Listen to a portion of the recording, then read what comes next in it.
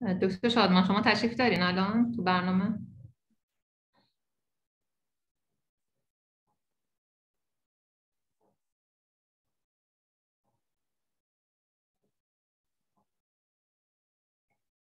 آقای دکتر شادمان صدای منو دارین؟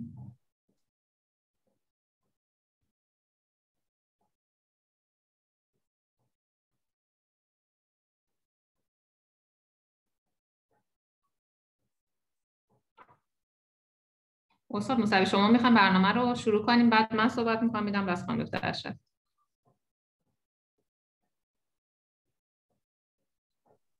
باشه چشم. Hello everybody. Thank you from Dr. Shadman for a lecture in known agents in chronic lymphocytic leukemia and practical points in this disease. Thank you. Thank you, Dr. Ashrafi, for your moderation in this webinar. And thank you, Dr. Yaghmaei, for your organization in these series of webinars. Thank you, everybody, for your participation in this webinar. Dr. Yaghmaei, please continue this webinar. Thank you, Dr. Musavi. Hello, everyone. My name is Mazyar Shadman. I am Associate Professor of Medical Genetics at Tehran University of Medical Sciences and head of the leading house for Iran North America Academic Partnership. I'm truly honored to be in your presence today, introducing the fourth session of How I Treat Hematologic Malignancies series. As you might be previously informed, How I Treat series are educational programs planned by the leading house of Iran North America Academic Partnership, and each of these programs try to provide information on basic knowledge and clinical experience related to treatment of a disease or an aspect of a disorder. We hope that the sessions are practical for students, fellows, and attendees in each clinical category, and How I Treat Hematologic Malignancies series, as a matter of fact, have brought Iranian hematologists a great opportunity to maintain an academic relationship with Iranian American experts in their field and have created an atmosphere in which clinical expertise can be shared and discussed. It's a great privilege to announce that Dr. Mazyar Shadman, Associate Professor of Medical Oncology at the University of Washington, is our invited speaker for today's webinar. I am very thankful to Dr. Shadman, the TUMS Vice Dean for Educational Affairs of International Campus, and an invaluable members of Appraise to Raise team for their great help and support. We are so grateful for all of the contributions Dr. Shadman had made to this program. I should state that the certificates of attendance will be donated to the participants who are present for more than half the time of this session. Here I pass the microphone to our moderator, Dr. Farzaneh Ashrafi, hematologist, oncologist, and associate professor at Isfahan University of Medical Sciences, to provide you with some introduction of our invited speaker, Dr. Mazyar Shadman, who is the best support of this series of the university. Thank you. Dr. Ashrafi, please. Hello, everybody. Thank you for joining us and participating in this event. I'm Dr. Farzaneh Ashrafi, hematologist from Isfahan University of Medical Science. It's my pleasure to moderate this session on how I treat CLL. Thank you to Tehran University of Medical Sciences for bringing us this opportunity. We have live question and answer, and please submit your questions. All questions will be reviewed and answered at the end of the session. Our honorable speaker is Dr. Mazyar Shadman. Dr. Mazyar Shadman is MD and PhD, is an associate professor at the University of Washington and Fred Hutch. He's a hematologic malignancies expert who specializes in treating patients with lymphoma and CLL. Dr. Shadman is involved in clinical trials using novel therapeutic agents, immunotherapy, CAR T-cell, and stem cell transplants for the treatment of lymphoid malignancies. Dr. Shadman received his MD from Tehran University. He finished an internal medicine internship and residency training at the Cleveland Clinic in Cleveland. He completed his fellowship training in hematology and medical oncology at University of Washington and Fred Hutch. Dr. Shadman also earned an MPH degree from University of Washington and was a fellow for the National Cancer Institute's Cancer Research Training Program at Fred Hutch. where he studies cancer epidemiology. He is a member of NCCN Guideline Committee for CLL. Dr. Shadman, floor is yours. Thank you very much, Dr. Ashrafi, and also Dr. Yaghmaei and Dr. Mousavi. It's my pleasure to talk about CLL today. And let me start by sharing my screen. Let me see if you see my presentation mode. You should see my slide in the presentation mode, correct? No, I cannot see your slides.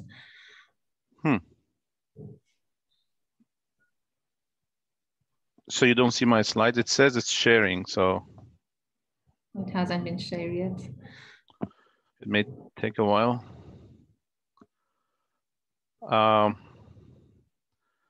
Okay, let me try one more time.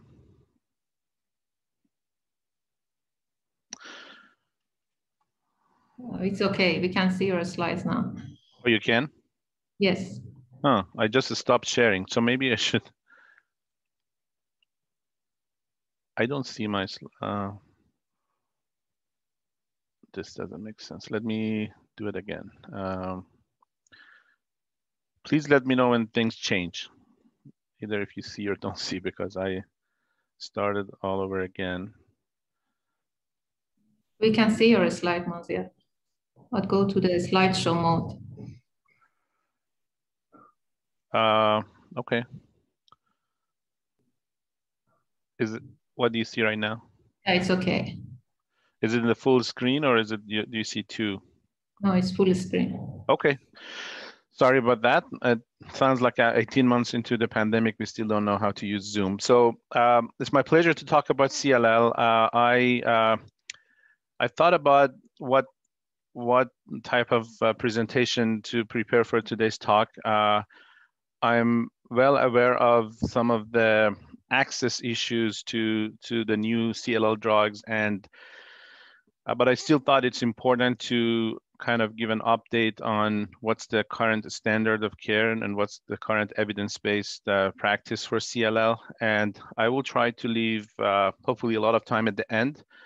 So during the Q&A, we can talk about maybe some more innovative ways of using these agents, considering the fact that some of our patients, unfortunately, in Iran may not have access to the drug because of the high cost and things like that. So this is actually very similar to the talk that I will shortly give to for our board review, for example. So I did include many slides, as you will see, from the two meetings that are happening actually this week. ASCO meeting was just last week, and the EHA meeting is currently ongoing. So some of the very updated information that they were presenting at the meeting, and including today and yesterday, you will see in these slides. My focus is CLL and lymphoma, so I work with pretty much most of the companies that make the CLL drugs or lymphoma drugs, either involving in their research studies that led to the approvals, or working as an advisor or consultant to, again, most of the drugs that you will see in these presentations, I have had some involvement with the manufacturer. So I think we have 10 topics to cover in CLL, starting from the initial diagnosis, and I'll try to go very fast with the first two numbers maybe, and then really focus on the therapeutics, and we'll talk about some kind of the therapeutic agents in general, indications for treatment for CLL, which may or may not change in near future. Then we talk about the role for early intervention. We talk about first-line treatment, subsequent lines of therapy, and kind of focus on 17p or p53 deleted CLL. We talk briefly about cellular therapies, including just one slide on CAR T, and maybe some discussion on allogeneic transplant, and also some practical points about the new drugs. So we don't need to talk about the diagnosis with this audience. Flow cytometry is a standard of care. Most of our patients are diagnosed incidentally. They either had a blood work for another reason, or rarely they present with symptoms. But as I will show in the next slide, that's most of the time adequate. We don't really do more tests other than just a flow cytometry. Of course, we have to define their disease. When you find the CLL immunophenotype, we need to decide if it's CLL or MBL, depending on the total count of abnormal B cell clone. And if you find the CLL phenotype on a biopsy, you may be dealing with SLL or small lymphocytic lymphoma. But for purpose of therapeutic discussion, CLL and SLL are identical diseases. So for our fellows or trainees, we need to be familiar with the immunophenotype of CLL. These cells are CD5 positive, CD10 negative, as you know, and the differential remains to be mantle cell lymphoma. So whenever you have CD5 positive, CD10 negative, you think about mantle cell lymphoma, and 11-14 translocation would be the gold standard for differentiation, although CD23, FMC7s are sometimes helpful, and of course, cyclin D1. But moving quickly from CLL to just a few words on MBL or monoclonal B lymphocytosis. So we have the CLL immunophenotype, but the number is important. If you have less than 500, if you have less than 5,000 abnormal B cell clone, we can't call it CLL. We look at the lymph nodes. If you have large lymph nodes, then you have SLL. But if lymph nodes are not enlarged, and if your number is less than 5,000, then you don't have CLL or SLL. So that would be an MBL diagnosis. MBL itself is divided to low count or high count, with a 500 being the cutoff. With low count, MBL progression to CLL is very rare. With high count, you have 1 to 2% per year progression rate to CLL. Most patients with CLL started off with MBL, but MBL patients don't necessarily progress to CLL.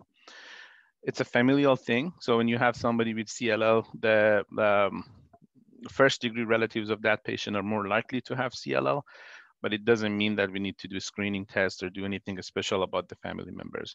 The absolute incidence rate is still low enough to not to recommend that. So again, for our trainees and for fellows here, there is a lot of focus on making sure that we're not doing too much for CLL patients.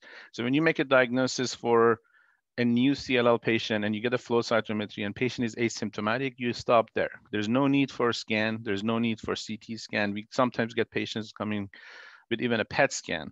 You don't even need to do a bone marrow biopsy if somebody's asymptomatic and they don't have cytopenias, for example. All they do, they just have a typical flow, and you got what you have. You have the diagnosis, and you talk to them about the CLL diagnosis. You talk to them about the fact that they always need a hematologist or oncologist, but as we will show in the future slides, the treatment indications that's a different topic. So one of the things that there's a lot of focus here is to make sure that we are not over treating or we are not over spending on CLL patients for no reason. And that's one of the things that American Society of Hematology has picked as one of the not to do things, to do scans or bone marrow in patients who are not symptomatic with a new diagnosis. So RI classification for CLL, it's old, but it's still pretty useful. We use it still in clinical trials. When you read the clinical trials, they report RI. They sometimes stratify patients based on the RI score. And it's a pure clinical scoring system. So remember, when they talk about lymphadenopathy or splenomegaly or hepatomegaly, these are not based on the CT scan. These are just based on physical exam. So something to remember. Again, we don't really use RI scoring or staging in the clinical practice, but it shows up. Boards usually like kind of historic classifications or scoring systems. And of course, for SLL, for practical reasons, we use the Ann Arbor staging like lymphomas, although some of the clinical trials recently started using RI staging for even SLL, but that's a different topic.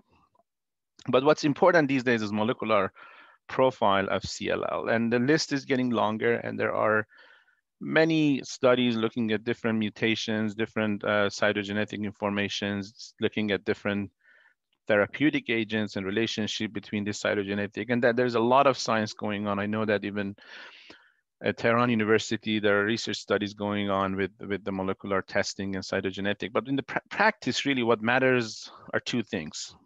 Do we have 17p deletion or mutation of the p53 gene? That's the first question. And then the second question is looking at the IGHV mutational status, especially if you're using chemoimmunotherapy. So what I try to do when I show the slides about the study from the clinical trials, we try to focus on the mutated and unmutated IGHV, because based on that information, for some patients, chemotherapy is still a very reasonable option, especially when you have limited resources and cost is prohibitive. It's important to know that in what patient or which patient population you can actually safely use chemotherapy and feel comfortable that you're not really offering a treatment that's not standard.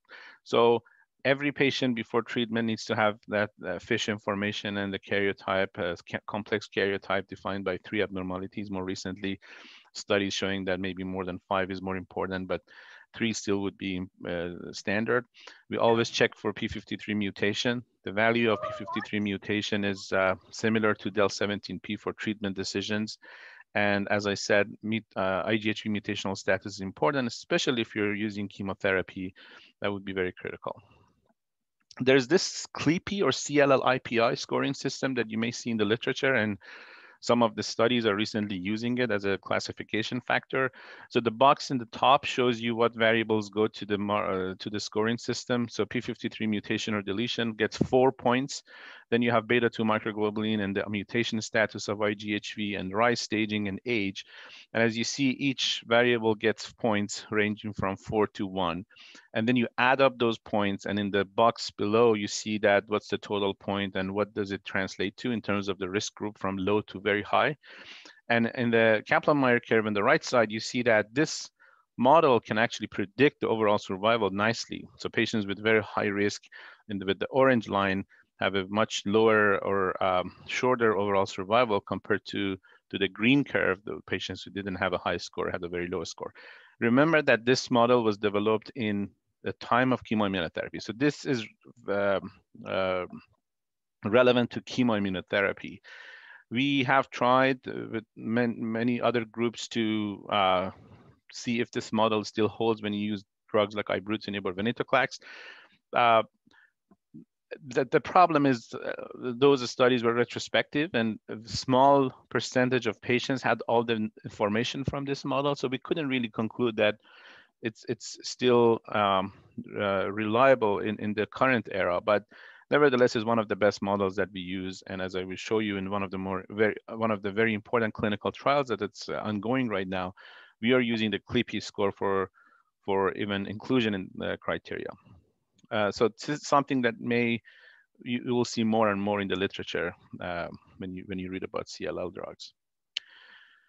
So what are the important drugs for CLL? A lot of things have been happening since 2014, really. If you look at the more recent years from 2013, when we had obinutuzumab, a CD20 antibody, and then really 2014, ibrutinib, idelalisib, ofatumumab, and then later venetoclax, duvelisib in 2018, and most recently approved drug is acalabrutinib or acalabrutinib, however you pronounce it.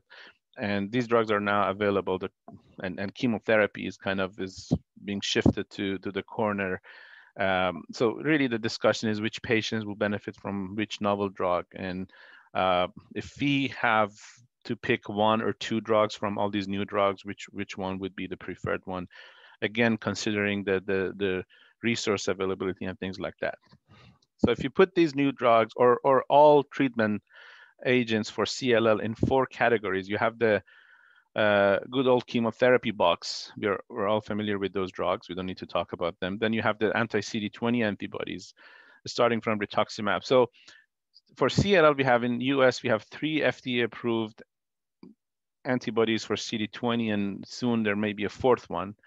Ofatumumab is pretty much out for the company decision, and I think we don't use it very much anyway. So it's either rituximab or obinutuzumab, and obinutuzumab is an experimental drug at this point, not approved.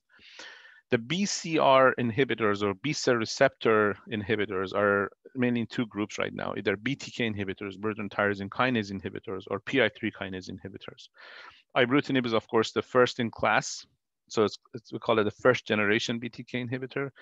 Then you have 2 second generation BTK inhibitors.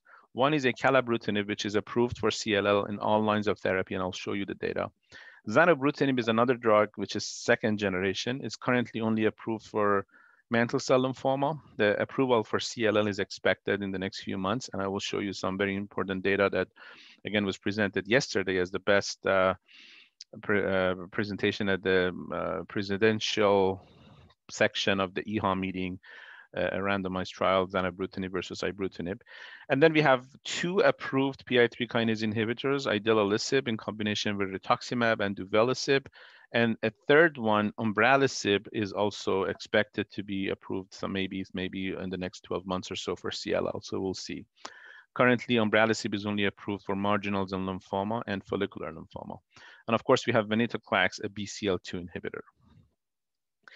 This slide only just shows you the 4 CD20 antibodies. I really don't want to spend time on it. I mean, we can look at the slide later, the differences in terms of whether or not they're antibody-dependent cytotoxicity or the type of antibody in a structure, really less important these days. So just know that we have 3 and soon 4 antibodies for CLL.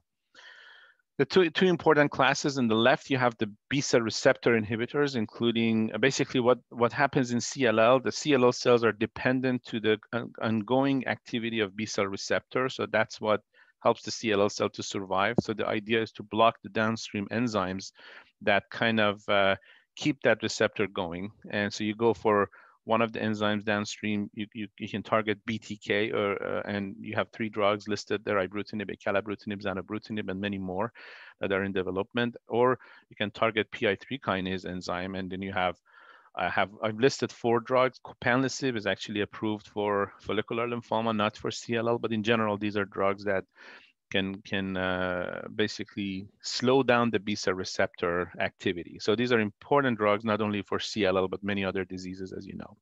On the right side, you have the apoptosis pathway.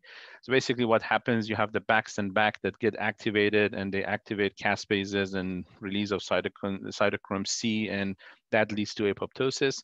So in normal situation, BAX and BAC are controlled by BCL2 or MCL1. They basically have inhibitory effects on BAX and BAC. So what happens when there is a need for a cell to die, for example, when there is a stress, intracellular stress, and like a P53's job is to sense that stress, for example. So what happens, the group of molecules that are called BH3 only proteins, they can release or relieve that controlling effect of BCL2. So the net product is that the cell goes to apoptosis and death. So what venetoclax does, it actually inhibits BCL2, so induces apoptosis in the cell. What's important to know is that, as you see here, venetoclax does it independent to P53, meaning that when you have a mutated or deleted P53, so the cell loses its ability to sense the intracellular stress from chemotherapy, for example, venetoclax can do it without needing P53. So that's very important for 2 reasons. Number one, P53 mutated or deleted cells are known to have a poor response to typical or conventional treatments in CLL. And also BCL2 is highly expressed in CLL, meaning that those cells are remaining alive. And so it's important to relieve that pressure from it. So venetoclax is an important drug, and we'll show data regarding the studies that led to the approval of venetoclax and other drugs. So who needs to be treated?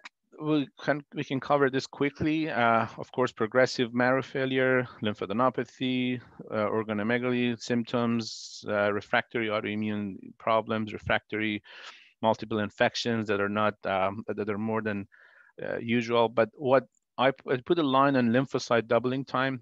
That's no longer an indication for treatment. So don't just treat a CLL patient because their lymphocyte count is going up. That's a very common I should say mistake that we see here a lot, that somebody's lymphocyte count is going up to from 20 to 30 or 40, and they say, okay, you need treatment, they start them on treatment.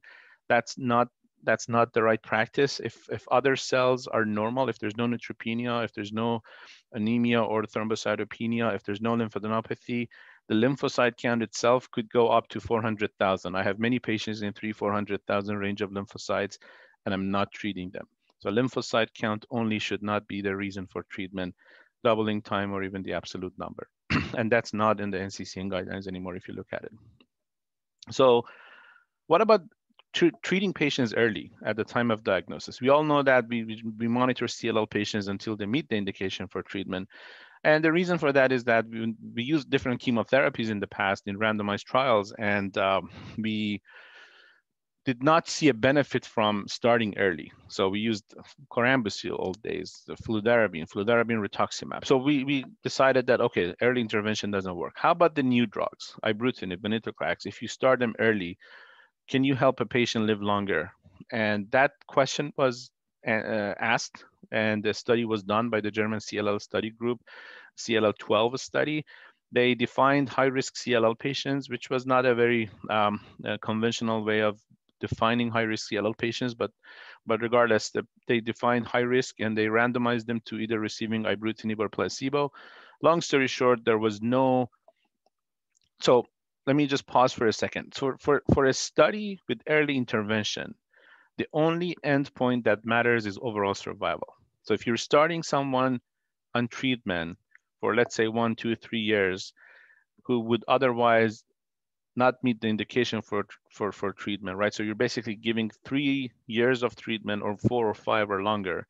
So you better have a meaningful improvement in their life expectancy. So the only important and valuable endpoint for such studies has to be overall survival. So this study did not have the overall survival as the primary endpoint. It was event-free survival, which you see the curves are very different, but you should look at the y-axis. It's not overall survival, it's event-free survival.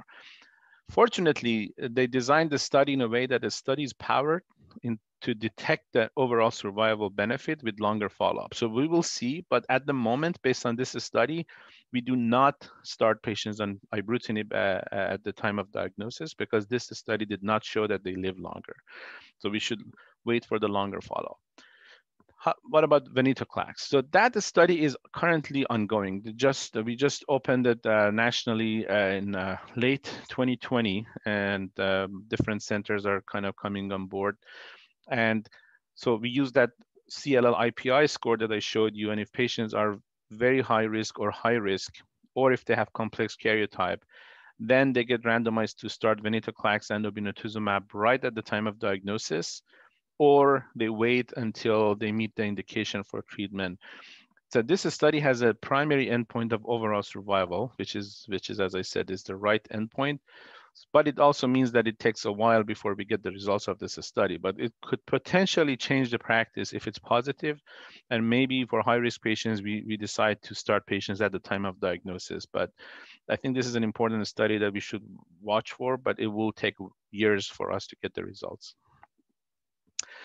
Okay, how do we treat patients who are first line and they don't have 17p deletion or p53 mutation? So the first question we need to ask, as I said, what's the status of p53? And let's say they don't have it. This is a typical patient, you're 68-year-old with 13q deletion, they have large lymph nodes, and you need to start them on treatment. This is the summary slide. So I show it first, then I show you a few slides that kind of covers the studies that led to this conclusion that I made. And then I'll show this slide again at the end. But this is the summary. If I have a patient today who needs treatment, the choices that I have are basically 3 choices. I either start them on venetoclax, and G is, by the way, Gazyva or obinutuzumab. I put G just to make it shorter, but obinutuzumab is the CD20 antibody. So I either start them on venetoclax and obinutuzumab, and that's 1-year treatment. So patients get treated for 1 year, and then I stop. Or they can go on acalabrutinib, a 2nd-generation BTK inhibitor. I have plus minus G, but really, I don't think anybody uses antibody with acalabrutinib, but the label has obinutuzumab with it too. So I just kind of mentioned it for the sake of completeness, but it's either acalabrutinib or ibrutinib. Really, the choices are between either venetoclax or a drug like ibrutinib. Okay. How about FCR?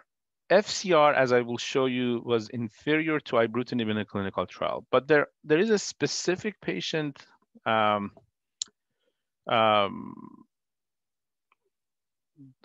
of patient who may still benefit from FCR, and it could be a reasonable option in young patients who are fit, meaning that they don't have kidney problems or other comorbidities. They have to have a mutated IGHV. They should not have 17p deletion or p53 mutation. And I would say they should not also have 11q deletion, because 11q patients respond to chemo, but they relapse quickly. So why are we so strict on FCR? Because it can cause MDS and leukemia. And that rate is 5 to 7% with 5-year follow-up. It's not a low chance of having a myelodysplastic syndrome or AML. And we all know with the secondary AML and MDS, the outcomes are extremely poor. So these days with all these novel agents, if I give somebody FCR, I need to be at least confident that they will have a great benefit from FCR. I show you in a second why FCR could be a good option. So if the patient doesn't meet this criteria, then their response to FCR will not be as great. Then it doesn't make sense to accept the risk of MDS and AML and expose them to FCR. How about bendamustine or rituximab? That's a very popular regimen even here. It's probably still, even with all the new drugs, doctors like to use it and patients are okay with it. It's not preferred. Again, it lost to ibrutinib in a head-to-head randomized clinical trial. But again, in a mutated patient, if there we understand that some patients don't have access to these new drugs. So especially in mutated IGHV patients, and of course, I would not give chemotherapy to anyone with 17p deletion or p53 mutation. But if you have to use chemotherapy, I actually favor bendamustine rituximab over FCR. Yes, it may give you a shorter remission, but at least it doesn't give you the risk of MDS and AML. The risk is 0.9% with BR versus 5 to 7% with FCR. And so let's just talk about why FCR is so popular, right? So the left curve is from the CLL10 study, and this was the study that compared FCR to bendamustine rituximab. It doesn't matter. That's not why I put this slide here. But please pay attention to the green curve, which has this red kind of circle around it. See, there is a plateau. These are patients who had mutated IGHV and received FCR. See that at 5 years, their progression-free survival is around 80%. That's very impressive. It means that if you give if you give somebody FCR and they have mutated IGHV, 5 years later, 80% of them don't have progression. That's a very impressive result. On the right side, you see the same data from MD Anderson group, and very small study. Well, 300 patients total, but when we get towards the end of the curve, the numbers may not be very high. But pay attention again to the plateau in the curve, and look at the x-axis. Here you have up to 15 years of follow-up. So in patients who had a mutated IGHV, around 70% who are still in remission. So that's why FCR is a good treatment, but for selected patients. See, when you look at the unmutated patients, their curves drop very quickly. So these are not the type of patients who will really benefit from FCR, but you do still give them the risk of MDS and AML. That's why IGHV mutation status is important. Now, a few years ago, our standard of care for first line was chemotherapy. We would look at the patient's fitness, ranging from that young guy on the top. We would give that person FCR, for example. Older patients would get bendamustine rituximab. More like older and more frail patients would get maybe corambucil and CD20 antibody. So there were a number of clinical trials in the past few years that went head-to-head for each chemotherapy. So for example, ibrutinib versus FCR, ibrutinib versus bendamustine rituximab, ibrutinib versus corambucil, acalabrutinib versus corambucil obinutuzumab, venetoclax and obinutuzumab versus corambucil obinutuzumab. And you notice that a lot of new drugs went for corambucil obinutuzumab because it's just a weaker chemotherapy, it's easier to beat. So I have the question mark because we don't know the answer. We didn't know the answer, but well, now we do. I'll show you the studies. And in parentheses are the name of the clinical trials. So let's start from the FCR versus ibrutinib and rituximab. So in this study, patients did not have 17p deletion. They got randomized to receive either FCR or ibrutinib and rituximab. Guess what? Ibrutinib is the red curve and was superior to FCR from both progression-free survival and overall survival. So if you look at the whole study, patients who received ibrutinib lived longer. That's very impressive, right? So this study was a big news at the time, and still got to the New England Journal of Medicine, was a ASH plenary, late breaking, I believe, in 2019. And okay, what is the first question that you want to ask? What about the mutation status? I just showed you that FCR does really good in mutated IGHV. Did ibrutinib beat FCR in the mutated population or not? I think that's an important question, right? Let's look at that. On the left side, when you look at the mutated IGHV, FCR and ibrutinib are not very different, actually. The biggest difference is in the right side when you have unmutated IGHV, and there you see a very nice separation between ibrutinib and FCR. I don't know how I'm doing with time. I should probably talk a little bit faster. So FCR is better than ibrutinib, but in mutated patients, as I showed you, still a reasonable option to use. Very quickly, next study was bendamustine rituximab versus ibrutinib. So this was a 3-arm study. One group only got ibrutinib, the other group got ibrutinib and rituximab.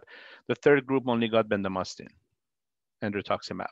So 2 lessons from this study. Number 1, if you look at the blue and orange curves, they're overlying, they're like identical. So this means that rituximab didn't really add anything to ibrutinib. Okay, so ibrutinib should not be given with rituximab, period. That's lesson number 1 from this study. Lesson number 2, they're both better than bendamustine rituximab, but they're better from the progression-free standpoint. If you look at the right side, the overall survival is pretty similar. So that's why I say that if you don't have access to ibrutinib, you know from this study that your patients will relapse earlier if you give them chemotherapy. But you know, maybe when they relapse, hopefully you can give them novel agents again, and then overall survival will be the same. Again, I would just make it very clear. I would not use bendamustine rituximab as my preferred choice, but in real life, we have patients who don't have or can't afford the new drug. So I think chemotherapy is reasonable, especially if they have mutated IGHV. And same thing, that there was not much difference in the mutated patients in the right side. Okay, now we get to another topic. So these 5 drugs are 5 BTK inhibitors. Ibrutinib is the first one, and then acalabrutinib, the zanubrutinib, and the last 2 ones are kind of not approved and in development still. This is a kind of map. This shows you that what enzymes each drug blocks. So if you look at ibrutinib, the BTK is blocked, the red circles, and the bigger it is, it means that it kind of goes around the enzyme and maybe has some off-target effects. It may also, in addition to blocking BTK, for example, we know that ibrutinib blocks ITK or TEC or EGFR. That's why you get the rash with ibrutinib. But look at the acalabrutinib, it's much cleaner. It only goes for BTK and maybe just a little bit activity on the other enzymes. Zanubrutinib is another 2nd generation, is also much cleaner. Loxo 305 is a drug that made big news like less than a month ago with the Lancet paper, and I'll have 1 slide about it. It's probably one of the most important drugs for CLL that you'll hear a lot about in the next few years. So it's also very clean, but it has other characteristics other than being clean. But what I'm showing you here is that after ibrutinib came and we know it works, there are new drugs that are trying to make ibrutinib better, because ibrutinib is great, but it has side effects. A lot of patients have to stop ibrutinib because of side effects. And when you use cleaner version of ibrutinib, like acalabrutinib or zanubrutinib, those side effects are hopefully less. And I'll show you studies that have shown that. Now, acalabrutinib was studied in this 3-arm randomized trial with a control arm being chlorambucil obinutuzumab. This is from a presentation actually a week ago or yesterday, EHA. So this shows the 4-year follow-up of that study. As you see, the acalabrutinib with obinutuzumab on the top and acalabrutinib by itself are much better than chemotherapy. So this drug got approval for the first-line CLL based on this study. Probably one of the most important studies for the first-line treatment of CLL is this study. It's German CLL14 study. It was a randomized study between patients got randomized to 2 treatments. They either received venetoclax for 1 year. With the first month, they also got obinutuzumab. I'm sorry, with the first 6 months, they also got obinutuzumab. So 6 months of obinutuzumab, 1 year of venetoclax, and then they stopped. The control group received obinutuzumab and chlorambucil. Again, chlorambucil for 1 year, obinutuzumab for 6 months. This is different than most of the other studies where they only gave chlorambucil for 6 months. So remember that the control arm here was actually much stronger than the other ones. Now, this is the longest follow-up, again, presented yesterday at EHA, for 52 months follow-up. Venetoclax, obinutuzumab, the blue curve is, of course, much better. Nobody's surprised, but remember, this is only 1 year of treatment. This is not a continuous treatment like ibrutinib or acalabrutinib, 1 year. And after 1 year, you see that the responses are still durable, with the median not reached with venetoclax, obinutuzumab. And at 4 years, 74% of patients were still progression-free. Remember, when I say 4 years, it means that the 3 years was off treatment. They only got 1 year of treatment, 3 years no treatment, still 74% off treatment. This is important. If patients have to pay a lot of money for a new drug, do you give them a drug that they have to take forever, or do you give them a drug that they can take for 1 year and then stop if it gives you such a great remission? Again, mutation status seems to actually matter with venetoclax. The mutated and unmutated are kind of separating, but we still don't use it as a decision factor for venetoclax. And this is time to next treatment. In patients who got venetoclax and obinutuzumab, at 5 years, 80% of them didn't need another treatment. As you know, progression and needing treatment are two different things for CLL, right? You can still progress and don't have indication for treatment. So basically, after 4 years of follow-up, 80% of patients who only got 1 year of treatment did not require another line of therapy. Again, that's important, I think, for even resource management. So the combination of obinutuzumab and venetoclax gives you high MRD negativity at the end of 1 year. 57% in the bone marrow and 76% in the blood. And the long-term remissions correlate very nicely with the MRD negativity. So if they had undetectable MRD, they were more likely to stay in remission. So that would be a very important endpoint. Although, as I said, for my practice, I do look at MRD at the end of 1 year, but I don't continue them on treatment if they're MRD positive. I still stop because I go with the label, but there are many studies that are going on right now to use MRD as a guidance to stop treatment. But right now, the standard is to go 1 year and stop. If they still have the detectable MRD, you just know that they may relapse earlier compared to somebody who has no MRD detectable. So this is the same slide. I'm just showing you that every single study that compared one of the new drugs to conventional chemotherapy showed that the new drugs were better. And I just showed you the data. So same summary slide that I showed you at the beginning. So if I have somebody first line, I either go with venetoclax or obinutuzumab. That's my preferred regimen because I showed you I can only give them 1 year and it stopped. And that's a big deal. Patients care about that. And I think it's nice to have somebody not needing treatment for 3 years. It's a cancer drug.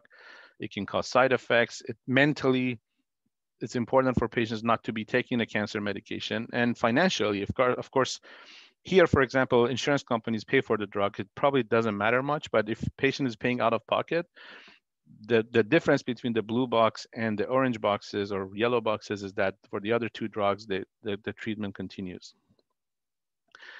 But let's say financial issues are not a problem. The patient has an insurance that pays both. How do you decide between BTK inhibitors or venetoclax-based therapy? There's no head-to-head trials that we have at the moment. There is an ongoing study by the German group comparing these things, so we'll have an answer at some point. But right now, we just go with the discussion that we have with the patients. We tell them, hey, if you take BTK inhibitor, you have to take it forever. But if you get venetoclax, it's a fixed duration for 1 year. I tell them the drug like acalabrutinib or ibrutinib is very easy to start. You just start taking it, and I see you in two weeks first, and then once a month, and then every 3 months. It's a very easy treatment for physician and for the patient. I'm talking about ibrutinib, acalabrutinib. Venetoclax, you have to do the ramp up. It takes 5 weeks for us to get the patient to the right dose, and I will show you. We'll talk about it in a second. So it's a lot of work at the beginning because of the tumor lysis risk with venetoclax. But once they pass that initial phase, it's a very well-tolerated drug as well. We also talk about the side effects, of course, and again, we have slides coming. So BTK inhibitors, we know they can cause atrial fibrillation, bleeding problems, muscle cramps, joint pain, muscle pain. You don't have any of those with venetoclax. And so basically, we have these discussions with the patients, and most decide to go with the fixed duration with venetoclax. Some decide to go with BTK inhibitors. They're both right answers. They're both category 1 recommendations on NCCN guidelines. They're both board answer. If nobody will ask anybody on boards which one is better, it may be better. One option may be better for a specific patient. If somebody is on warfarin, for example, you're worried about bleeding risk, you go with venetoclax. If somebody is in renal failure and they don't have a family member who can bring them to the clinic once a week, then you go with the BTK inhibitor. So you kind of make a decision based on clinical situation. How about in patients who had prior line of therapy and now they need treatment, relapse patients? This is the summary. Basically the same thing. You have the same options, but then you have the green boxes here, and these are duvelisib and idelalisib, which you did not see in the first line, but you do see them in the relapse, and I'll tell you in a second why is that. So basically for patients who had prior lines of therapy, we look at what they had. If they had, so as I said, the options are venetoclax or BTK inhibitors, and of course it depends on what they had for the first line, right? If they had chemotherapy for the first line, then you can go with either one. You know, I'll show you again that venetoclax and rituximab is again only 2 years treatment versus the other agents that are ongoing or indefinite treatment duration. But if patient, for example, had venetoclax for first line, you go with the BTK inhibitor. If they had BTK inhibitor in the first line, you go with venetoclax. PI3 kinase inhibitors are not first or second options. They're usually used in the third line, mainly because of the side effect problems. Okay, so let's look at some. Just one more point. So every time we start somebody on a new line of therapy, we need to repeat FISH. We need to look for 17p or p53 abnormality because this can change over time. IGHV mutational status doesn't change. You just check it once and it's good. For other cytogenetic changes, we do repeat. If somebody had chemotherapy in the past, we always check for MDS. We always do a bone marrow, especially they present with cytopenias. And I have to tell you, these days, there's a very, very limited role for chemotherapy in the relapse setting. It's I don't remember using it in the past 5 years, really. So all novel agents in the relapse setting. These are old studies. I really don't want to spend any time. Ibrutinib was better than single agent CD20 antibody. That led to the ibrutinib approval. Then next study, acalabrutinib, they compared it to, in the control arm, physicians could either pick bendamustine, rituximab, or idelalisib. But really the drug of interest or the experimental drug here was acalabrutinib. And acalabrutinib was better than BR and it was better than idelalisib. And it led to the approval of acalabrutinib for relapse. Idelalisib, this is very old, 2014. Idelalisib and rituximab was better than placebo and rituximab. This led to the approval of idelalisib. Next drug is duvelisib. It's a PI3 kinase inhibitor. They compared it to ofatumumab, a CD20 antibody. It was better from the PFS standpoint. It got the approval. Does it mean that we use it? No, but it's approved. But this is again another important study with venetoclax rituximab versus bendamustine rituximab. So patients who got randomized to venetoclax, they got venetoclax for 2 years, and for the first 6 months they also got rituximab. So VEN-R. The control arm was bendamustine rituximab with 70 milligram per meter squared dose for bendamustine for 2 days, just a standard regimen. So this was the Murano study. Of course, VEN-R was superior. As you see, the median, the green versus blue curve. So venetoclax rituximab was superior to bendamustine rituximab with a fixed duration 2 years. Green curve are patients who had undetectable MRD at the end of treatment. The yellow or orange are those who had intermediate MRD level. The red are those who had high MRD level. And you see that MRD status nicely predicted the progression-free survival. So at the end of 2 years, if you have undetectable disease, patients are more likely to stay in remission. This was a very important, to me, the most important slide from last ASH for CLL. So let's just focus on the bottom line there. the gray box says approximately 24 months, right? So the patients got 2 years or 24 months of treatment. The blue box shows you in patients who had no detectable minimal residual disease, no MRD, it took 19 months for them to convert to positive MRD. And from that time, it still took 25 months from MRD to have disease progression that you can detect on clinically on a scan or physical exam. So this means that it takes a long time, even if they start having small clones in their blood or in the bone marrow, it takes a long time before they have clinical relapse.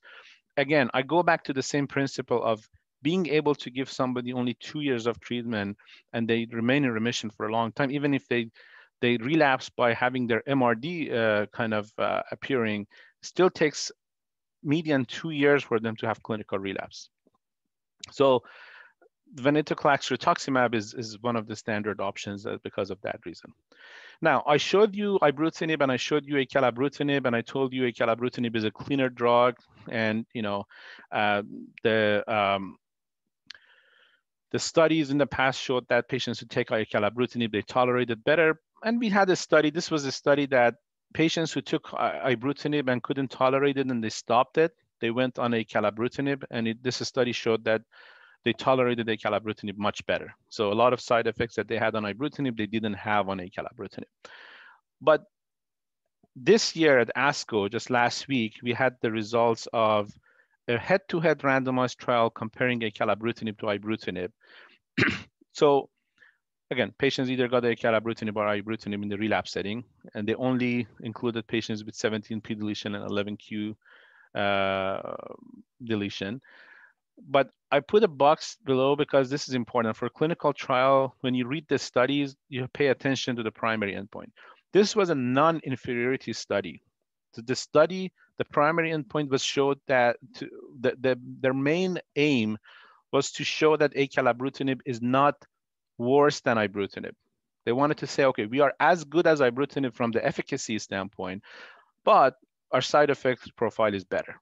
So the study had a primary endpoint of progression-free survival non-inferiority.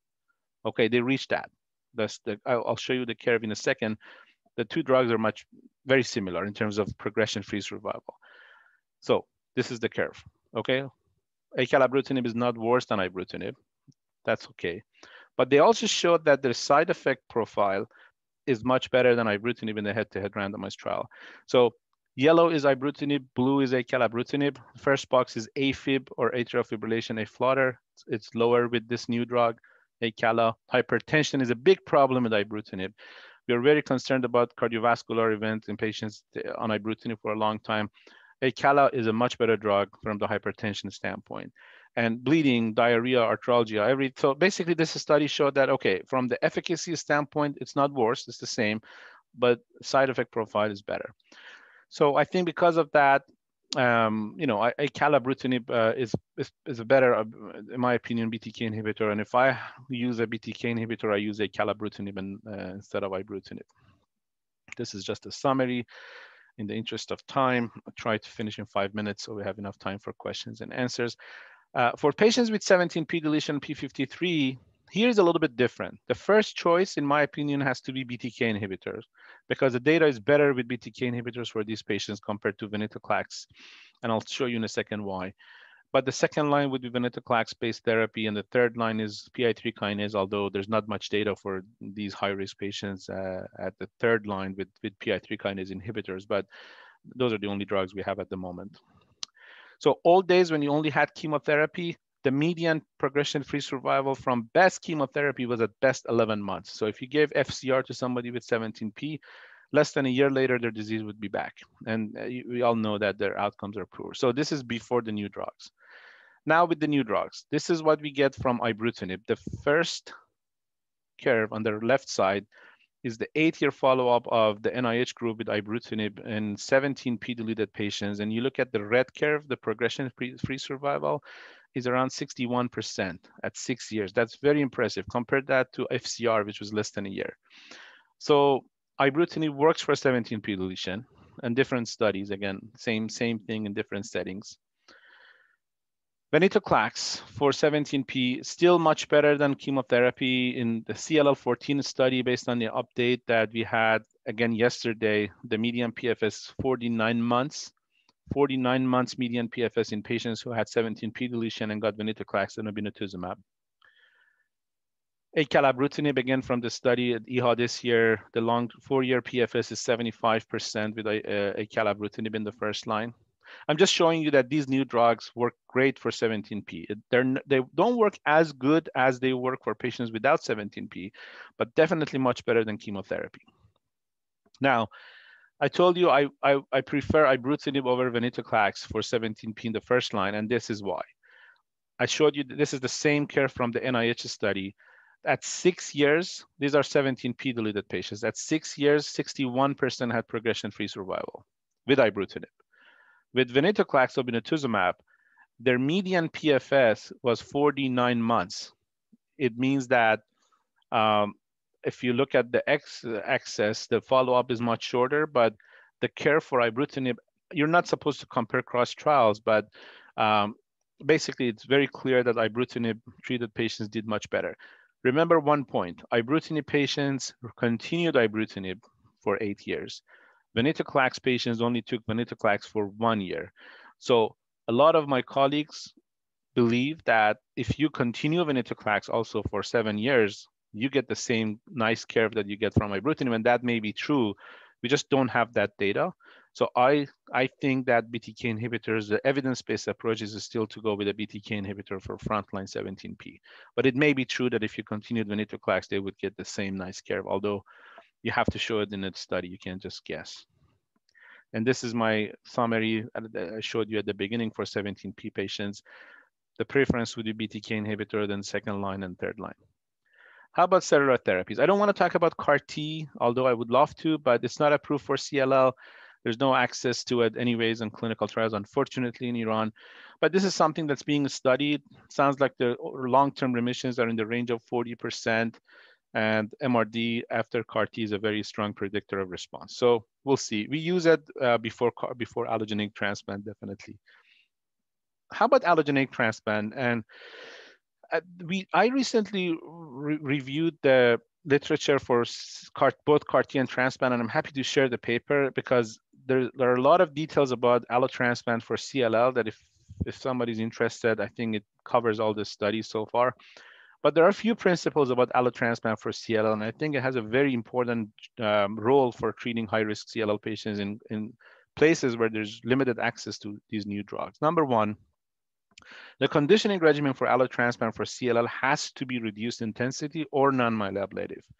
The myeloablative conditioning for CLL has been shown in different studies, many studies, that increases the mortality.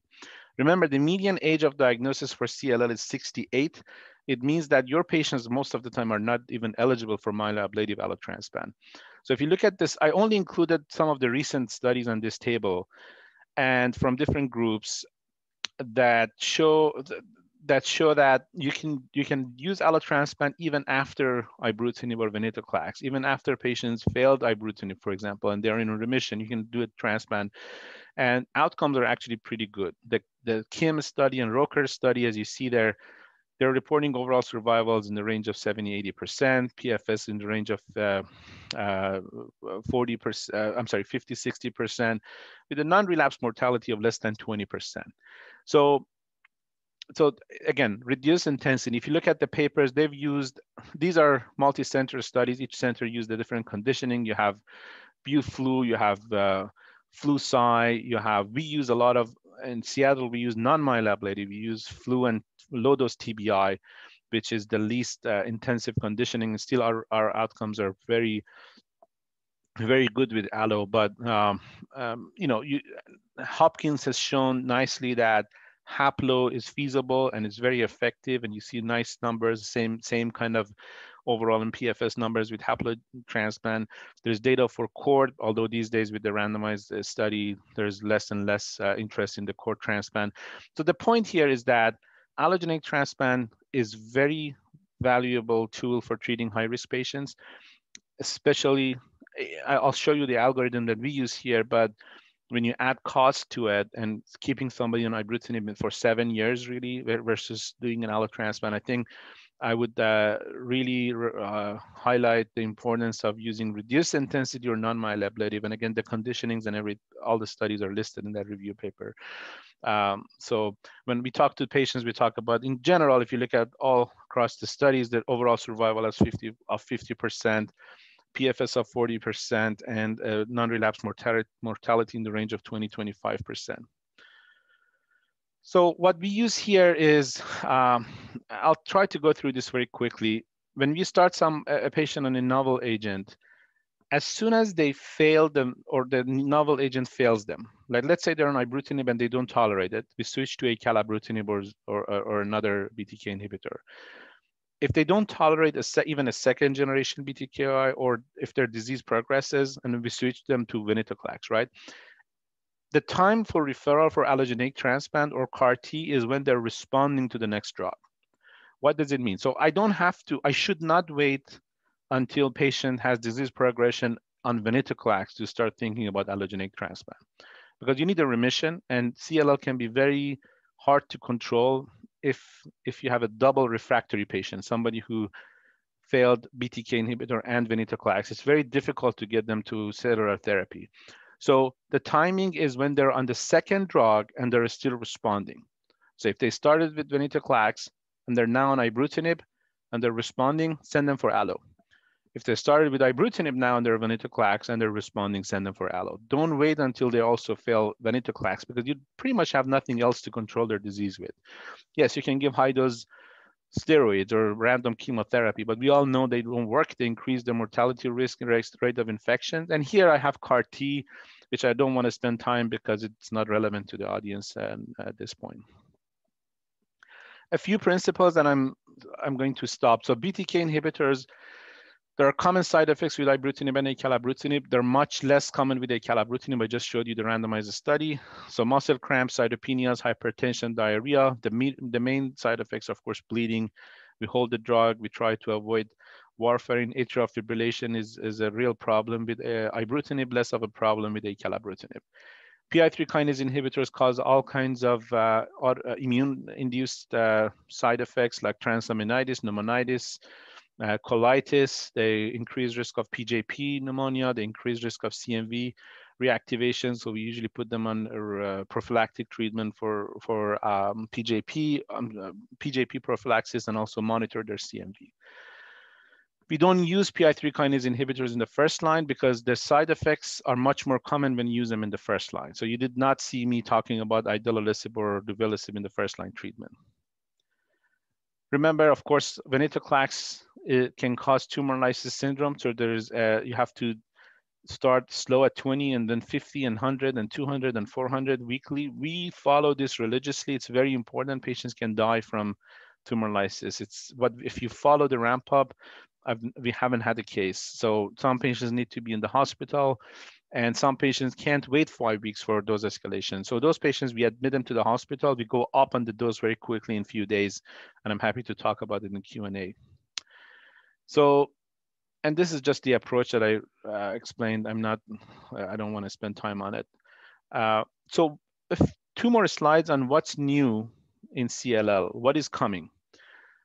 There are new approvals that we're expecting in the next year. One is zanubrutinib, the drug I showed you. The other one is a combination of another PI3 kinase inhibitor, umbralisib and obinutuzumab. So zanubrutinib is another second generation BTK inhibitor. There's very strong data with zanubrutinib.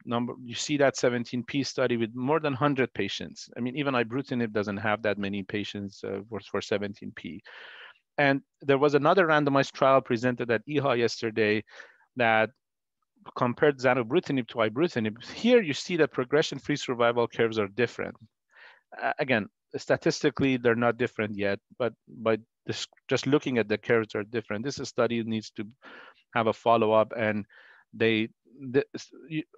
we can't say that it's a better drug than ibrutinib. That's from the statistical designs, we can't say it, but it just tells you it's at least as good as ibrutinib. And again, the side effect profile is much better. So zanubrutinib, the reason I wanted to mention it, it's approved in China for CLL. So if you have a patient who has access to it, or somehow it's easier to get the drug from China, don't think that that's not a, it's actually a very good drug, probably the best BTK inhibitor along with acalabrutinib. So a very, very effective and well-tolerated BTK inhibitor. Combination of umbralisib obinutuzumab was also presented at ASH, and it will probably be approved for CLL in the relapse and first line. I'm not sure how much we will use it. It's another PI3 kinase inhibitor. Has a better safety profile, but still, we would still go with a BTK inhibitor or venetoclax the first line. This is a drug that you will hear about a lot. It's called pirtobrutinib or LOXO 305. It was in the Lancet a month ago. This is a novel BTK inhibitor. You see there, it's much cleaner than ibrutinib, but it also binds to BTK independent to the C481S, which is the area that if you have mutation in, patients become resistant to BTK, to ibrutinib or acalabrutinib or zanubrutinib. So if somebody progressed on ibrutinib, you can't give them acalabrutinib or zanubrutinib, but you can give them LOXO 305 or pirtobrutinib. The study showed that the drug works nicely in patients who progress on ibrutinib and acalabrutinib.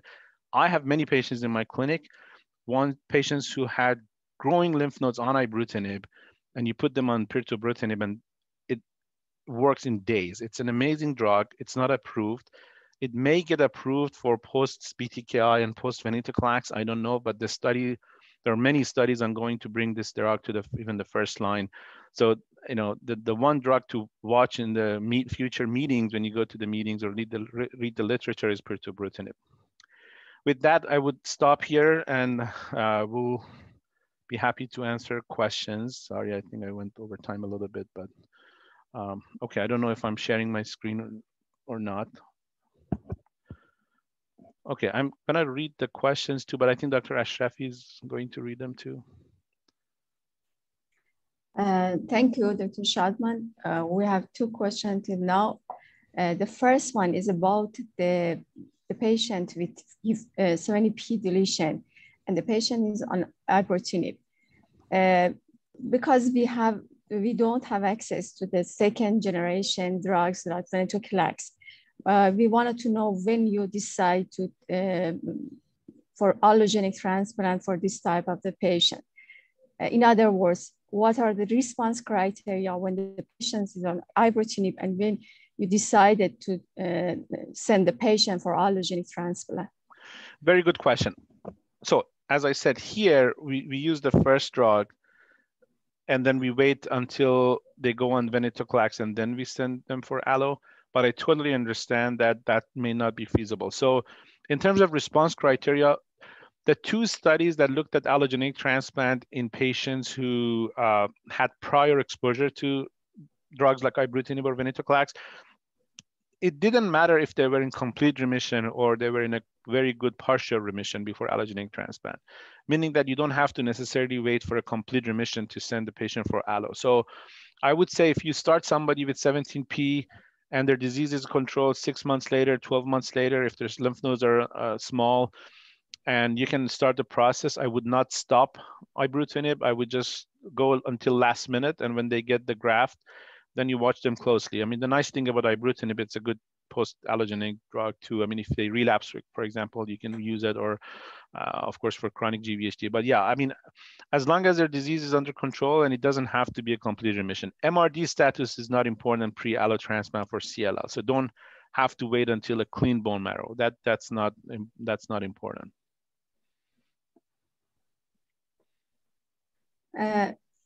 Another question is about the addition of the rituximab to ibrutinib. Would you recommend the addition of rituximab to ibrutinib? No, I just showed you the data that the two curves of ibrutinib versus ibrutinib and rituximab were overlapping. So there's no, I've used rituximab in addition to ibrutinib once. Maybe I should say twice. So the two situations is like if you have somebody with like hemolysis, and first of all, we have learned that you can treat patients with ibrutinib and the hemolysis, and even ITP usually responds, but I think it would be reasonable to give those patients rituximab as well, because you want to control their hemolysis or ITP, and then you put them on ibrutinib too.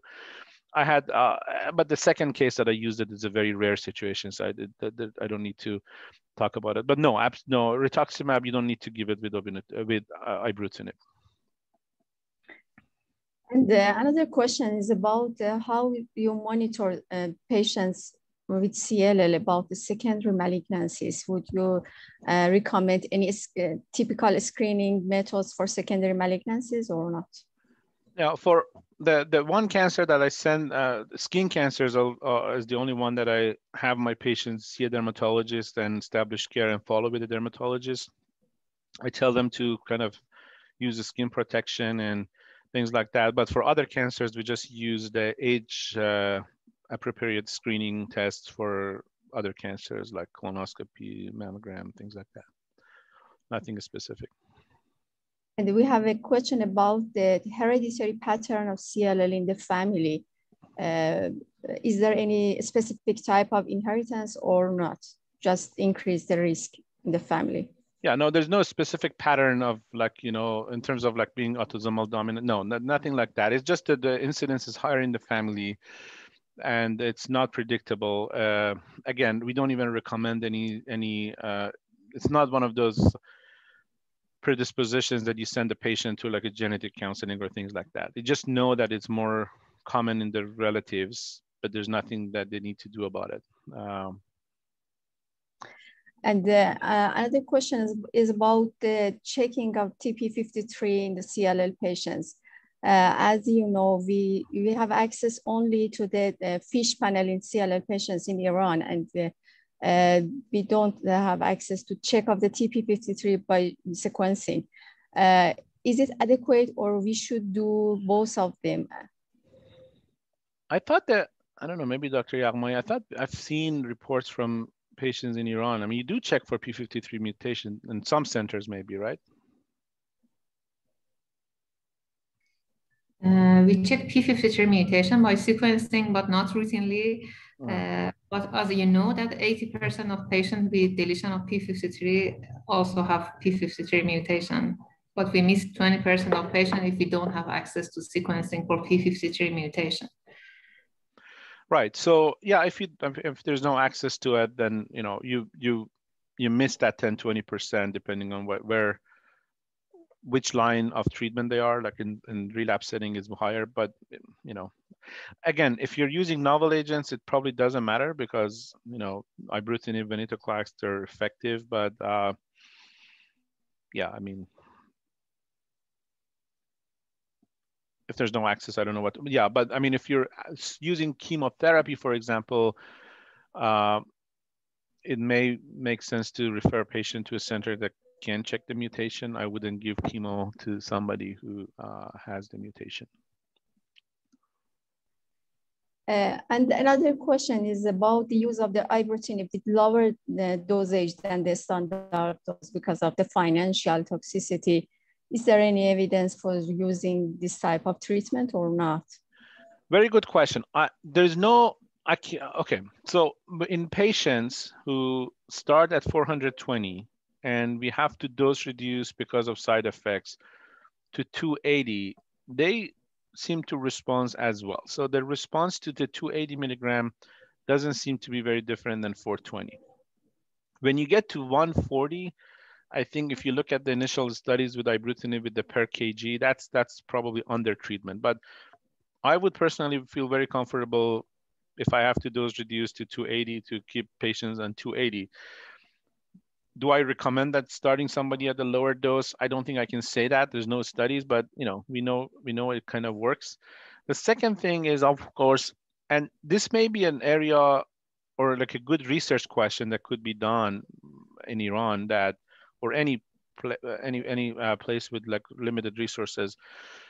We know that in a lot of patients who stop ibrutinib for side effects, they can still go for months or years without needing treatment. So there's data actually from the median time to progression in patients who stop ibrutinib, it was 27 months. It's more than 2 years. So maybe it could be an interesting idea to look at ibrutinib, treat for 1 year and stop.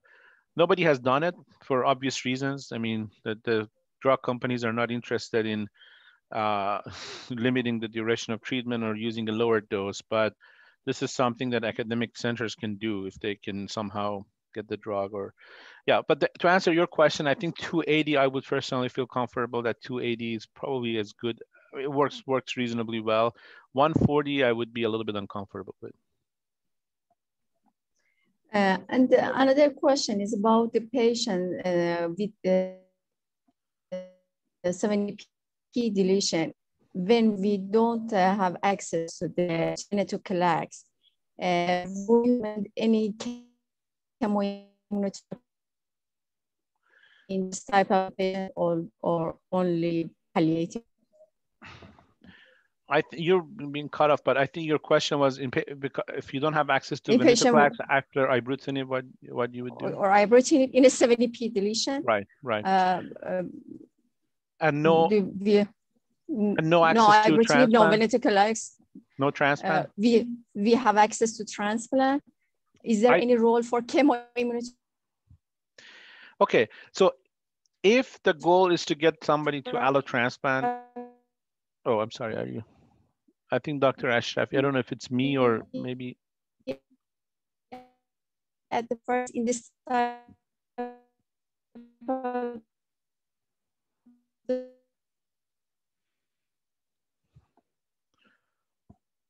think her connection is right, or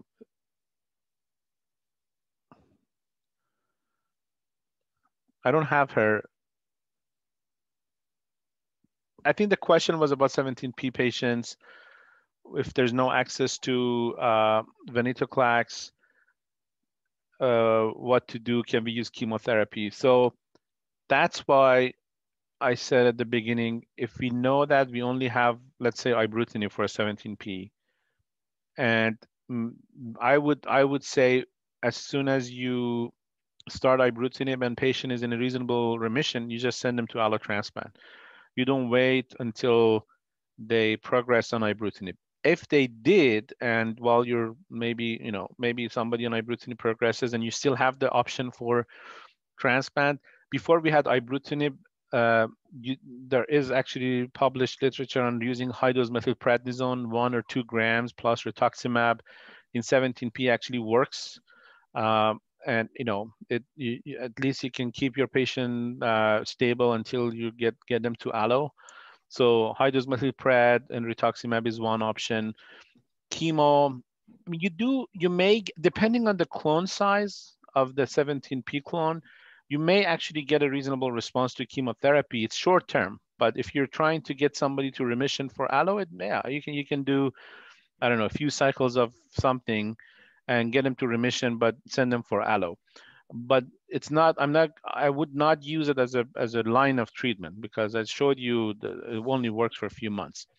But if you only have a small clone of 17P, even chemotherapy may work. But I think what we have been using in those patients, if you have no novel agent and there's no clinical trial or they're not eligible for trials, I think high-dose methylpred and rituximab is a very effective treatment.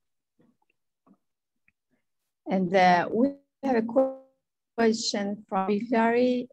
He has raised her hand. Please, in the microphone. Hello. Can you hear me? Yes. Hi, Dr. Shadman. And I wanted to thank you for your great and comprehensive presentation.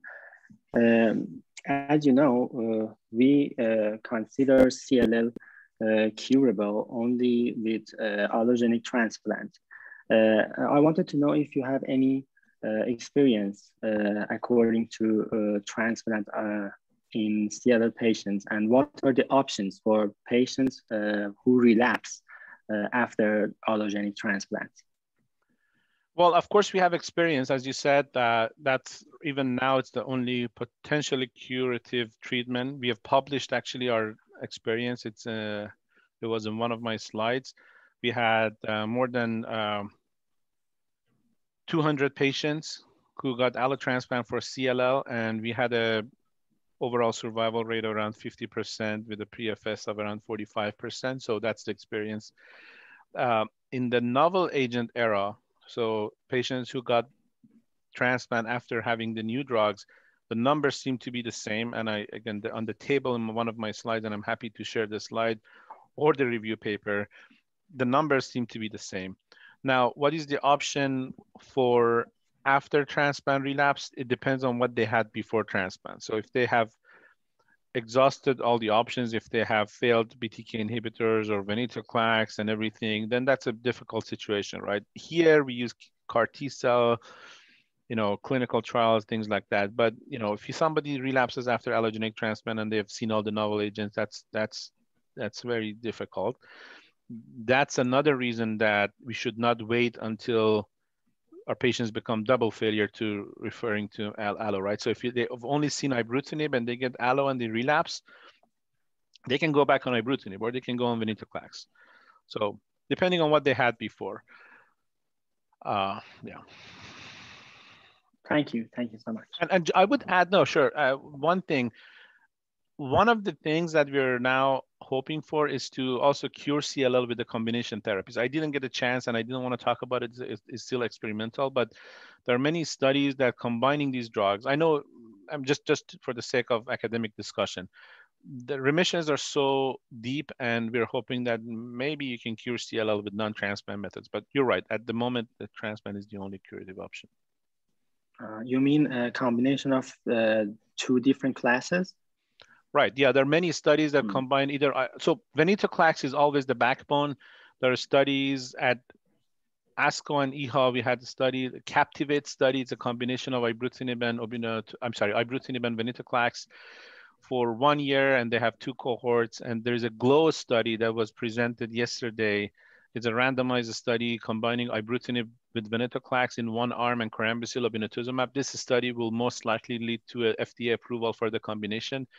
There are 2 national studies in the US, one finished accrual comparing ibrutinib and venetoclax and obinutuzumab to only ibrutinib and obinutuzumab. There are 2 studies like that. We will soon start a study that combines venetoclax and acalabrutinib. So there are many studies. So that's kind of the thinking of maybe curing CLL with the combinations. Very well, thank you. Yep. Dr. Shadman, we have another question about the role of the lenalidomide as a maintenance treatment after chemoimmunotherapy in CLL patients. Very good question. Yeah, there are studies actually by different groups that in patients who received chemotherapy and finished chemotherapy based on their MRD status, or if they had partial response, they were randomized to len maintenance or not, and there was a PFS advantage to patients who received len maintenance. Do we use it? No, but maybe because when that was added to the NCCN guidelines was around the time that ibrutinib became available. So in US, I can tell you, I don't think anybody does that. Honestly, even if we didn't have access to the drugs, I don't know if I would use it as a maintenance after chemotherapy, but lenalidomide is an active drug for CLL. So I may not use it as maintenance, but it's something that is, there are many studies with lenalidomide. It never got approved for CLL because of the studies and the timing, and then we got these new drugs. So yes, if there's no access to ibrutinib, and I know that len is more available, I think it's a reasonable option. It actually may be something else to use in even 17P patients. Again, the data is very limited. I'm not saying it's the standard, but if there's no access, it's an active drug. I mean, tumor flare is something that, of course, we need to watch patients for. Yeah, so the company tried to use next generations of IMiDs, and some of them also failed in trials, but yeah. So no, I don't use it in maintenance. It's there. It was in the guidelines or still is. But it's an active drug for CLL. Another question is about the role of the MRD status in CLL patient in routine clinical practice. Would you recommend MRD? Great question. Great question. In routine clinical practice, no. I don't use MRD for any decisions. Well, the only situation that I use MRD for is post-CAR T, but that's not considered routine clinical practice. So what does it mean? Let's talk about ibrutinib, acalabrutinib. Do I care about MRD? No. If the patient is in continuous therapy, they get partial response, MRD doesn't matter. MRD does matter with chemotherapy. When I give somebody 6 cycles of BR or FCR, if I do, and if they're MRD negative at the end, it's a predictive, it's a prognostic marker. But if they're MRD positive, I don't act on it. That goes back to Dr. Tavakkoli's question about LEN maintenance. Some, the studies use LEN maintenance with MRD positives. I don't think I do or many do, but it's not wrong. I mean, there's a study, then it's published. For venetoclax, it's a big question is about venetoclax. Do you act on MRD after 1 year? If they're MRD positive after 1 year, there is a lot of discussions. There are colleagues who may tell you, yes, I will continue venetoclax until they're MRD negative, but who knows if they will ever be MRD negative? Who knows how long it takes for them to MRD negative? So the board answer, the classic, the evidence-based answer is not to use MRD at the moment. But there are many clinical trials that are using MRD guided approaches, and that may change. But at the moment, I don't use MRD instead in clinical practice. And is another question is about the response criteria in ibrutinib treated patients. When we try to use ibrutinib, the cytosis count is increased, and how we define that the patients responded to ibrutinib? Very good question. Ibrutinib, acalabrutinib, zanubrutinib, idelalisib, duvelisib, umbralisib, they all cause this lymphocytosis. All B-cell receptor inhibitors, they cause the lymphocytosis. So we just ignore that. As long as everything else is in the right direction, so if lymph nodes are getting smaller, patient usually feels better, their platelet count is coming up, their neutrophil count is getting better, their anemia is improving, but their lymphocyte count goes up from 20 to 50. We just ignore it. So we just, I can tell you it can go up. I had a patient started at 600,000 and went up to more than 1 million. And we were having a heart attack, not knowing what, because I mean, it's super high number, right? I mean, what if something happens to the patient? But nothing happens. So these are normal looking lymphocytes. So basically ignore that as long as everything else is in the right direction. Response criteria, they call it PRL, PR-L, and partial response with lymphocytosis, but that's just for clinical trial purposes. It will come back down, and it could come, doesn't matter how soon it returns to normal. It doesn't impact the overall outcome. We know that. I think there's a question and about how would you define refractory patient? How long would you let the patient take ibrutinib and then define the patient is ibrutinib refractory? How long does it take that the lymph nodes become smaller or the anemia become there? Yeah, honestly, ibrutinib refractory is extremely rare. So if it's truly CLL, it works. The median time to response is 2 months, but the reason it's 2 months is because in trials, they didn't look before 2 months. The first scan that patients usually get on a clinical trial is at 2 months. So every new agent you look at, the median time to response is 2 months because nobody looks before. But in practice, lymph nodes get smaller usually as you know, I mean, you use ibrutinib. So in the first 2 or 3 weeks, you see responses. But of course, if I go for a month or 2 and I still don't see a response, that makes me question the diagnosis. Is it Richter's? Am I missing something in biopsy? And maybe I'm not treating CLL. If in patients who respond, any minor change in their lymphocyte count, I would take very seriously. So somebody on ibrutinib for a year and their lymphocyte count is coming up, I would definitely check for resistance mutations. I would watch them very closely. Those are not type of a patients that you watch until their lymphocyte. I mean, immediately I would switch him to something else. And I think it's about the Richter transformation in these patients. How would you recommend the treatment of Richter transformation? Yeah, Richter's is, we didn't talk about Richter. So I don't know if we can check for clonality to see if this, so in patients who are previously treated for CLL and they have large cell lymphoma. Let me start with Hodgkin. So there's a Richter's to Hodgkin lymphoma, right? So Richter's to Hodgkin, you basically treat them like Hodgkin. So you give them the ABVD or whatever, and you don't transplant them because their outcomes is very similar to de novo Hodgkin. So that's for Hodgkin Richter's. For non-Hodgkin Richters, most of the time, these are clonally related to CLL, 80% of the time. So the goal is to get them to remission and then do a transplant. So how to get them to remission? It's with R-CHOP-based chemotherapy or R-EPOCH, anthracycline-based chemo. The chance of achieving a complete response is around 30 to 40%, unfortunately, but that's why Richter's is an unmet need for us in terms of research. But you just try to get them to remission, and you either do an auto transplant or allogeneic transplant.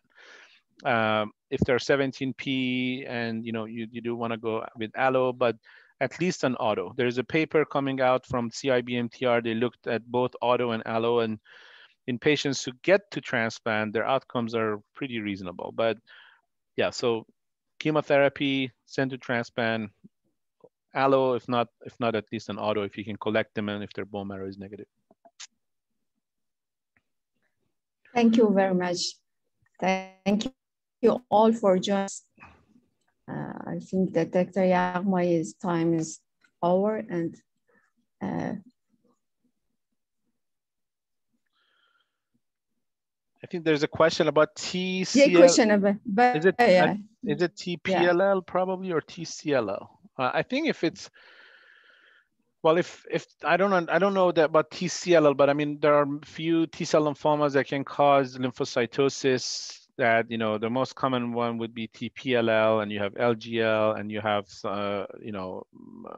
Sézary syndrome. I think for TPLL, I think we had a case of we tried to use Campat and followed by allotransplant. There are some other agents that are also active.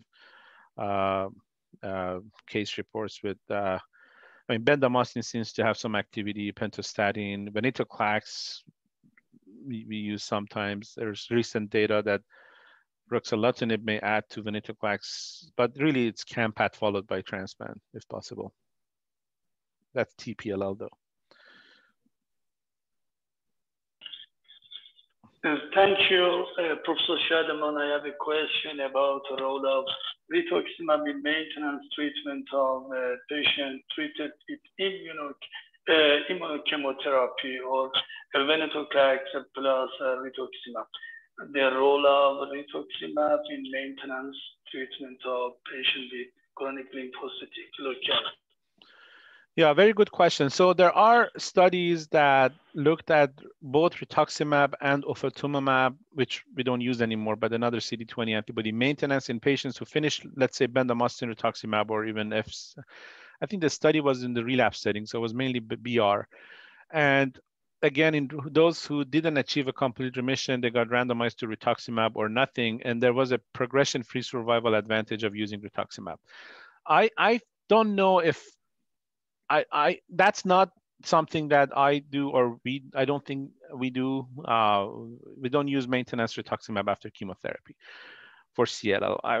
We don't even use it for follicular lymphoma, where there's much stronger evidence. The reason for that is it only improves progression-free survival.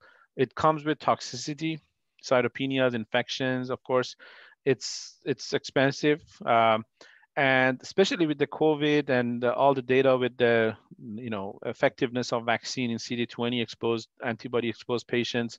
So yeah, we don't use maintenance for venetoclax. As I showed, venetoclax both in the first line and relapse is given with a CD20 antibody, either obinutuzumab or rituximab. I know there's no obinutuzumab in Iran. I think rituximab venetoclax makes perfect sense in the first line. We actually used a lot of it even for the first line. The reason we use rituximab instead of obinutuzumab is because of the subcutaneous injection form of rituximab that we have, and it's much easier for patients. So even in the first line, it's not evidence-based or a study, but you can use venetoclax with rituximab, but it's only for 6 months. So to use it as a maintenance, again, no, we don't use. Thank you. Yeah, sure.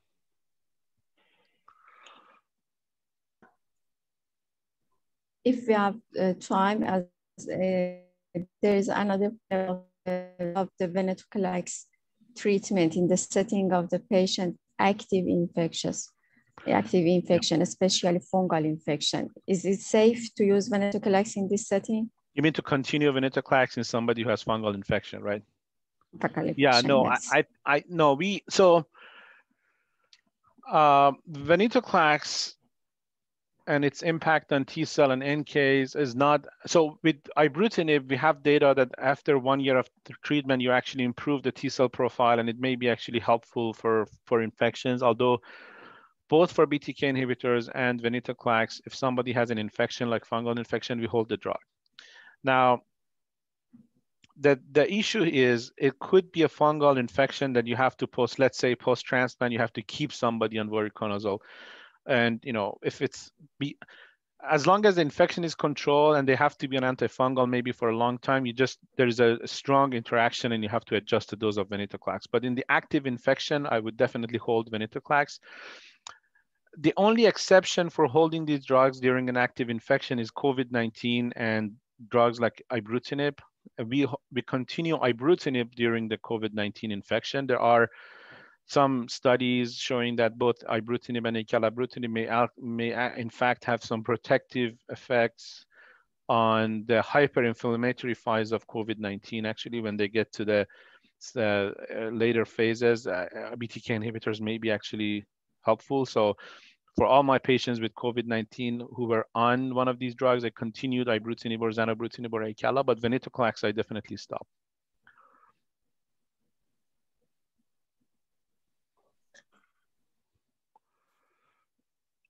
Thank you very much for nice presentation and the interactive session.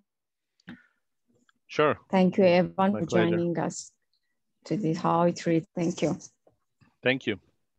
you, Dr. Shadman. Thank you. Have a good night. Thank you, Professor Shadman, and thank you, Dr. Ashrafi and Dr. Yaghmaei for nice presentation, organization, and thank you very much for everybody that participated in this webinar. Thank you very much. Thank you all.